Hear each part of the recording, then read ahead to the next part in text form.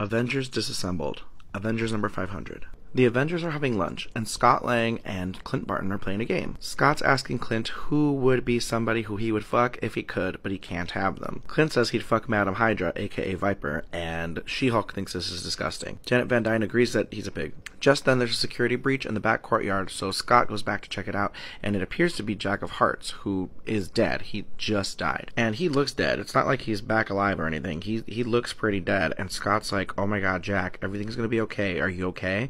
And Jack says, "I'm sorry."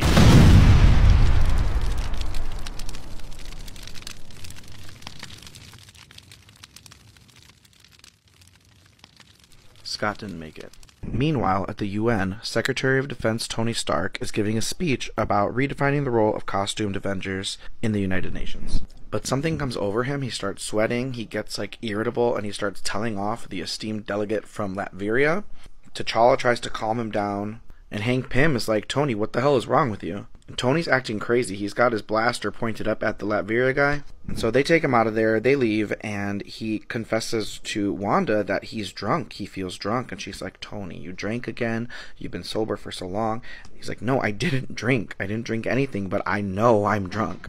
Back at the Avengers Mansion, S.H.I.E.L.D. is trying to clean up the mess. They're questioning Jarvis and the Wasp and anyone else who was there. And that's when they all notice the Quinjet coming down, and it's Vision. He's flying down, and they all see that he's kind of flying really fast and getting really close and not slowing down. And boom, here we go again. Another big explosion happens. Vision walks out of the wreckage and he tells the Avengers, "You guys, I'm sorry, I'm no longer in control of my form. I can't explain to you what's going on. This is going to seem like a betrayal for me, but it's not me who's doing this." And after he says that, he spits out 5 Ultron bots out of his mouth. And now the Avengers have to deal with this, which they do. She-Hulk gets in there, everyone's getting in there, Hawkeye's shooting him in the face, they're removing the Ultron bots' heads. But She-Hulk is stressed. She's like, "What the fuck is happening? Why are we being attacked back to back? Are these things related? What is going on?" She goes and grabs Vision's body and she picks him up and she demands an answer, and she gets into a berserker rage and she rips his form in half. And Captain Britain and Captain America and everybody are like, "Jennifer, you don't want to do this. Don't lose control. You're not like your cousin." But it's a little bit too late. She's already lost control. And then we see 2 voices speaking, asking, "Is it over?" And one says, "No, it's not over." Then someone says, "We should just kill them and be done with it." And then someone says, "And what would that prove? That has no meaning that way. You're so stupid." But the answer is no, this isn't over. Avengers number 501. Tony Stark is in trouble. He's speaking with the President's Chief of Staff, trying to keep his job as Secretary of Defense after the little episode that he had at that assembly where he felt like he was drunk and he started telling off the representative from Latveria. The Chief of Staff isn't hearing it. The President doesn't want to talk to Tony either. They want him to resign from his position. That bad news is only followed up by the alert that the Avengers Mansion has been attacked, and so Tony gets over there as soon as he can. And at this point, Jen Walters is still rampaging. No one's been able to calm her down, but Tony comes in and cracks her across the jaw hard enough to knock her the fuck out and buy the Avengers some time to, pick themselves up. Janet Van Dyne's in rough shape. Sam Wilson finds her in the rubble and he wants to take her to the hospital. Hank Pym sees them and he decides to just pick up Falcon and walk them over to the hospital so they can get there sooner. Everyone's in really rough shape. Cap's got his shoulder out of place. He's in the hospital. Captain Britain is in critical condition. She-Hulk's locked up. Scott Lang is dead. Vision is disassembled. And Hank Pym waits with Janet Van Dyne until she wakes up because they can't do any surgery on her until she gets big again. And she's still tiny. She's still wasp-sized. And he's having a really hard time with it, even though they're not together anymore. So the Avengers have a huddle outside the hospital. They're trying to figure out what the hell's going on. Hawkeye thinks it was just an extraordinarily bad day. Falcon speculates that Ultron might have programmed a code into Vision to a setting where if the Avengers ever hit code white like they did after Jack of Hearts exploded, that Vision would be programmed to come down and just attack them when they're at their weakest. But that's just speculation, and none of them actually know how AI works, except Tony. Tony knows how AI works. But because of what happened to Tony at the UN, he feels like this has got to be planned, and he starts to tell them that he started to feel drunk. He wanted to tell them this, but Hank Pym bursts in the door, and he's like, "Tell them you were drunk! Tell them you were drunk at the UN!" And now they don't know if they should trust Tony, because now he's allegedly been drinking, and Hawkeye's dad's an alcoholic, so he has no reason to trust him. But Cap says, "I trust you. If you tell me you aren't drinking, I believe you." And Sam Wilson believes him too. But Tony's actually pissed that Hank Pym and Hawkeye don't believe him, so he takes off. Then they all get alerts that something's going on at the mansion, so they've got to head back to the Avengers Mansion to see what's going on there. And every single Avenger is outside the mansion standing there waiting, trying to figure out what happened, trying to figure out how they can help.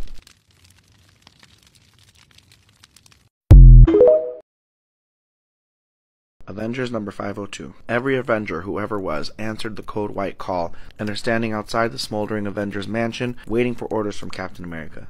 Cap is shocked that they're there. He doesn't really know what to tell them. And Nick Fury is trying to clean up the scene with the S.H.I.E.L.D. agents, and he's really pissed off that everybody's here because they're tainting the crime scene. 2 Avengers died here tonight, and there's no telling what kind of toxins or radiations any of those Avengers could be emitting. Some of them have weird radiating superpowers, or they're super weird creatures themselves.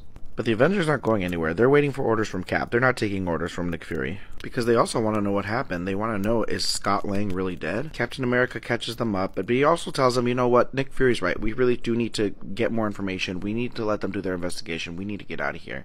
And just as he's telling them that, some more bad news comes in. The United Nations has unanimously voted to disavow its relationship with the organization known as the Avengers. And this is really rough on the Avengers because they need a little bit of international backing so that they can effectively protect the planet the way they need to. Nick Fury's on the phone with the people at S.H.I.E.L.D. headquarters when he realizes there's an alien spacecraft spinning around over their heads. So he asks the soldier on the phone, he's like, do you guys see this on your radar? And the guy's like, no, I don't see anything. He's like, how do you not see this? It's right above our heads. And Peter Parker's like, I see it, if that's helpful. And Cap assembles any Avenger who can fly to go up and attack that spaceship. And now everyone's under attack, and Nick Fury is still, he's on the phone with one of the soldiers on the helicarrier, and he's like, look out your fucking window, they're here. The Kree are attacking us. I need detailed info on Kree defense systems and attack patterns right now. And everyone's jumping in on the action. Quicksilver and Cap are doing what they can on the ground. Wonder Man is taking down these single ships. Hercules drags one of the Kree soldiers out of his crashed ship, and the Kree tries to run, but Peter catches him with his webs, and he falls right into Captain America's hands. Cap demands answers. He's like, why is the Kree Armada attacking Earth's soil? And the Kree says it was foretold by the Supreme Intelligence that this day would come, and that this is the end of the Avengers. And any of the Kree that are taken down or weakened are just kind of disintegrated and replaced by new ones. And Nick Fury's like, something is wrong about this. This doesn't make any sense. The Kree have the technology to have destroyed us from outer space. There's no reason they need to be sacrificing soldiers on soil. Hawkeye's shot in the back, right in the little satchel where he keeps all his arrows, so now he's defenseless. But he says he's not going down like that, so he grabs one of the Kree soldiers and grabs their little jetpack button, and he shoots them up into the thrusters of the spaceship, and that effectively takes the whole ship down. The Avengers are horrified. Clint Barton just sacrificed himself. And as soon as he does that, the Kree just disappear, and any ships that were in the sky just fly away. Some of the Avengers get close to the crashed spaceship so that they can take Hawkeye's body out of there so they can give him a proper funeral, and one of them discovers that the ship isn't made of metal, but they don't know what it's actually made of. It's not metal. And Nick Fury's like, I'm gonna need some answers now. And out of nowhere, Doctor Strange shows up, and he's like, the magics are being abused. I thought you guys would figure that out on your own, but I do have some answers for you.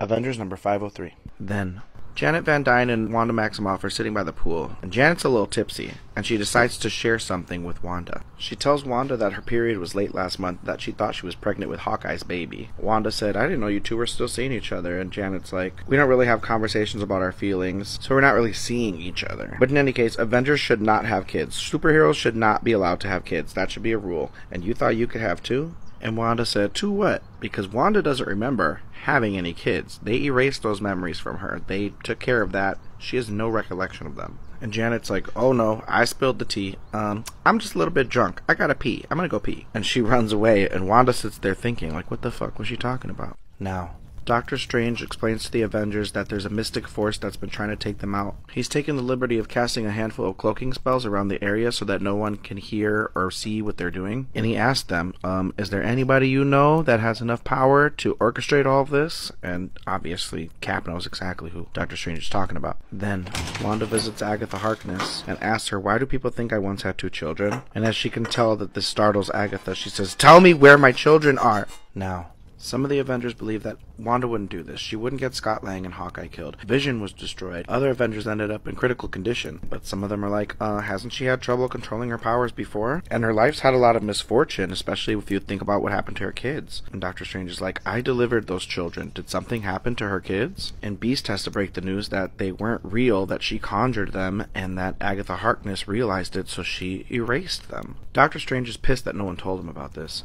Tony Stark comes down out of nowhere and says, "You're wrong. Wanda was with me today at the UN. She did not do this. We can't just accuse a teammate of this kind of terrorism. I need more than just a theory." Carol Danvers is like, "If it's chaos magic, it can be reversed." And Doctor Strange says, "There's no such thing as chaos magic. The reality-altering powers that she has, she was born with. Then she was orphaned. Then she became one of the Brotherhood of Evil Mutants. Then she became an Avenger and faced danger every single day. And she never learned the mystic arts. She was born with it, so she never learned how to control it, which means it controls her. And the task of coping with that immense power, is all-consuming. So if she lives a day that's a little bit too stressful and her imagination gets away from her, stuff is just gonna happen." And Wanda's the only one not here, so they agree that they have to go find her. And they do, and she's playing house with her reanimated kids and Vision and Agatha Harkness's reanimated dead body. But Wanda's not about to let them take our kids from her again. So there's a battle. Wanda brings everyone's worst fears to life. But Doctor Strange uses the Eye of Agamotto to show her the truth and take her down. Doctor Strange tells them that her body's alive, but that her mind is gone. Down from above comes Magneto. He says, "Give me my daughter." He doesn't tell them where he's taking her, he just takes her. The Avengers embrace and disband, taking time to grieve their lost friends. Then, Wanda hears her brother Pietro racing toward the Swiss chalet where they stay, to tell her about the news that the Avengers are accepting new members. Wanda hesitates at the thought of using her superpowers for others, after having been so cruelly exploited by Magneto. Quicksilver convinces her that the Avengers will surely treat them as equals, and Wanda obliges her older brother's wishes. They're greeted in New York City by Tony Stark, who takes them to Avengers Mansion for their interview. And just as they're being accepted, Captain America returns from his battle with Zemo, and the Avengers welcome him with enthusiasm. Wanda and Pietro are impressed by their comradeship, and are convinced that this is going to be a lot better than their experience with the Brotherhood of Evil Mutants. And Tony Stark ushers them into an awaiting crowd of press and fans alike, excited to accept the new Avengers team. Avengers Finale.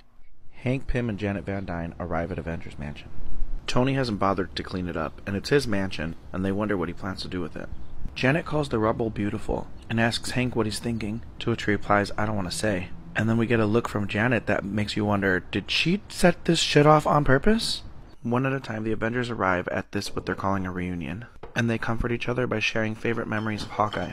Janet and Hank walk in, and Carol's like, "Janet, you haven't been returning my phone calls. I was worried." And Janet tells her that she was in recovery and sleeping a lot and just watching a lot of crappy TV.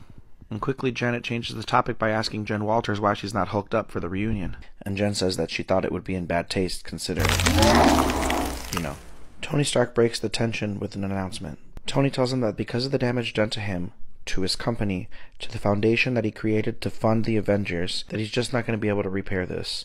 The public humiliation, billions of dollars lost, thousands of jobs lost, his company and credibility have been compromised, and he has to think about all those lives who depend on him. And for that reason, he's not going to be able to finance the Avengers anymore. He's already begun filing the proper paperwork with the city of New York, he's sealed off the tunnels, and he's planning on declaring the property a landmark and leaving it as is. Carol Danvers is angry. She's angry that this is happening to them. She's angry at Wanda. Months have passed now, and it's all she's been feeling is hate for Wanda for what she's done to them. Janet chimes in that Wanda would have forgiven her if things were the other way around. Carol begins to argue, no she wouldn't. Pietro chimes in out of nowhere. Yes, she would have. My sister loved you guys. And everyone's like, Pietro, where have you been? He says, I've been in a cabin in Greenland this whole time reading novels. I was there when this happened to you all.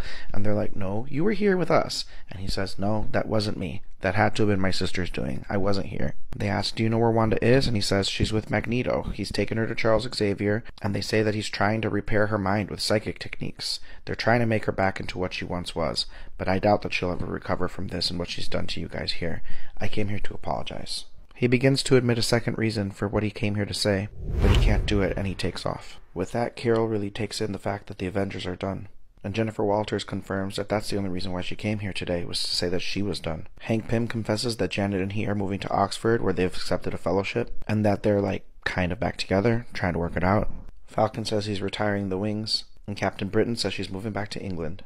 With that, they each take a moment to talk about their favorite Avengers adventure. And Cap makes a toast to Clint Barton, to Scott Lang, to the Vision, to Marvel, to Jack of Hearts, Swordsman, Mockingbird, Dr. Druid, Whizzer, Two-Gun Kid, Gilgamesh, Marina, Thunderstrike, and to all of them, Wanda included. The team takes one last trip up the steps in Avengers Mansion. To gather on the balcony and out on the street are all of their fans, everyone they were heroes to, everyone who appreciated them, thankful for the Avengers.